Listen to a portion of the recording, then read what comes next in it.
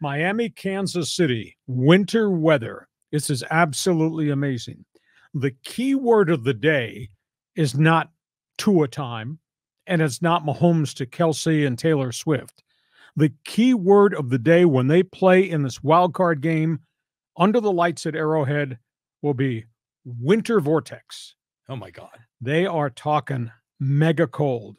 7 p.m. kickoff at Arrowhead. Projection 7 degrees at kickoff, dropping to 0 by the time the game ends. Winds constant of 10 to 16 miles an hour. Ye old wind chill will be 8 below.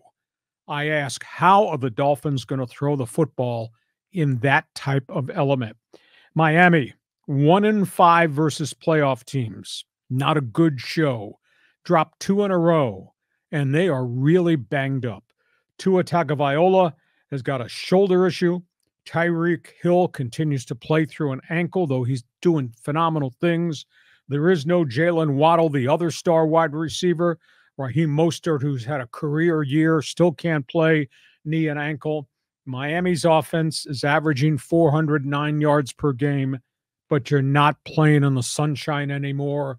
It's Tua versus winter vortex. Kansas City, you got Mahomes, 356 yards per game passing, 27 turnovers. You got Kelsey. You can trust them. But John Riley, who the hell else are you going to trust?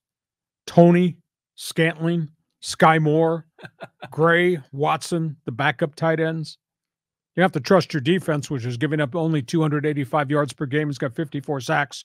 And you're going to trust weather vortex to change everything that Miami is doing. I will say this, though. Mahomes is 9-2 in his career at Arrowhead in postseason football. So that's Miami's Kansas City storyline. And John Riley says it's going to be cold. I mean, you know, when you're playing ball and it's that cold, the football doesn't feel it's a rock. Supple. It's like a freaking thing of cement, you know, and it's going to be tough. But, you know, Pacheco is on the Chiefs, and he's a good player, and they can pass to him, but he's going to run. I think he's going to have a big day. But it'll be interesting seeing Tyreek Hill on the other side now, you know, playing for Miami in Arrowhead. But I just remember following the Chargers back in the day when you were broadcasting at Arrowhead, and it would be crazy cold there during the winter as well. We won a game in the early 90s. We were a bad team at that point in time.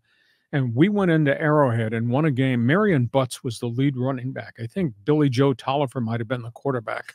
That's how bad the roster was. We beat them. We played a late Sunday game in December. Well, late Sunday, 4 o'clock start, I guess.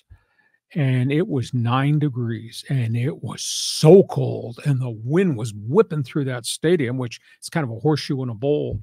And we beat them. They ran Marion Butts maybe 35 times, and we beat Kansas City in the Arctic, just Arctic. So I'm not so sure the issue is Mahomes and whom he can trust as Tua versus the weather vortex. Yeah, I mean, Tua is going to have a hell of a time there, and all the Dolphins are, because they depend on that timing game so much, and, you know, the cold's going to throw them off. And you get 10 to 16 mile an hour winds circling around that stadium. Yeah. And you're throwing and the ball's doing this. Okay. Tough times. Let's go to the next game in the AFC.